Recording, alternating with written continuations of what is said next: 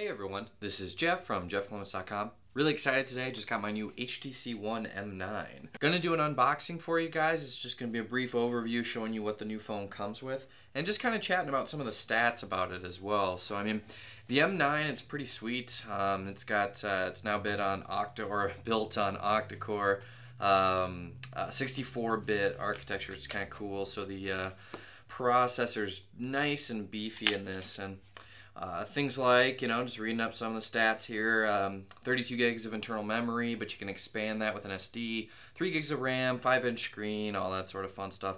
20 megapixel camera, which is just crazy. The cameras are just getting absolutely bananas in these days.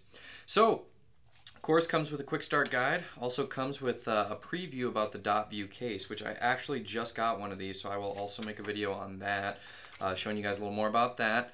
A little bit of information talking about their protection, which is actually kind of cool. Within the first 12 months, if you crack the screen or get liquid damage on it, they'll actually replace it for you. Now, from reading, it's a bit of an exchange process. I believe, and I'm not 100% on this, but I do believe you have to send them the device. So they have to take it first. So they will take it and fix it and send it back to you. So you do have to have a phone to go back to or something else to use for the time being. But, I mean, depending on what network you're on, if you have a SIM card, I mean, people out there, you'd be fine. You can go out, buy like a flip phone at, just a Walmart or something, put your SIM card in it or get a new SIM card for it. Use it for a week until they send you the new one. But that can save you a lot of money. And actually, for regular consumers, if you don't need the replacement, if you buy a HTC directly from them in the future, they'll give you $100 towards the full retail price. So again, that is full retail. Yeah, so let's get the phone out here and kind of take a look. I opted to go with the silver/gold model, so I'm pretty excited for that.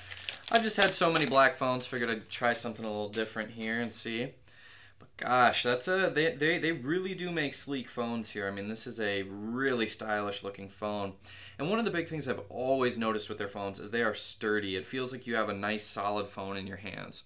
Again, front-facing speakers as usual. They did move their ultra-pixel camera to the front, so that's now on the front. But on the back side, we've got this wide, really wide view, just big sapphire glass camera on it, so 20 megapixels, so not too bad.